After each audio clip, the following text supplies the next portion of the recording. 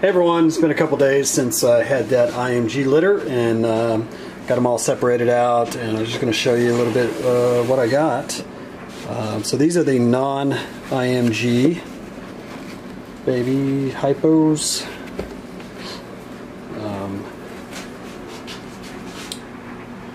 This one's a really clean pattern here.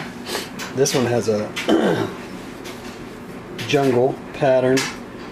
I think the female turned out she was jungle. So there's 4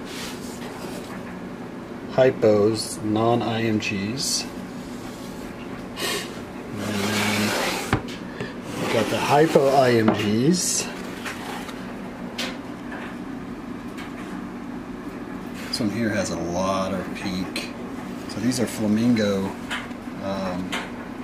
pastel hypos. So there's 6 hypo IMGs. That one's got a pretty cool dark head. Alright, now to the Motleys. These are the non-IMG wait, that's the this is the IMG Motleys, so we'll just go here. Pretty dark. See, they still have their little umbilical cords hanging off. Those will fall off in the next couple days.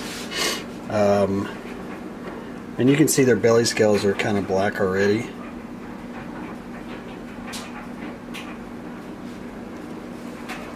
So there's 6 IMG Motleys. So these will get solid black, most likely. Alright, let me put this back in.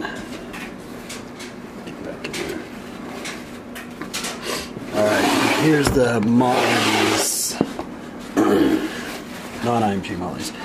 So there's a few in here that are jungle Motleys, like that one. And then that one. And then probably that one there. And then I've got this one right here. And it's an anery Motley. So I don't know how I got that. I mean, there is anery in my Motley line. But to me it's clearly anery. My buddy seems to think it's just het anery. But it doesn't have any red at all. Alright, so that's the litter. She had 24 total. 1 was stillborn, so 23 total. So next up is this Sunglow girl down here, and she's het anery. I think I bred her to a snow Motley, so next 5-6 days she's gonna have a litter. Alright, thanks for watching everybody.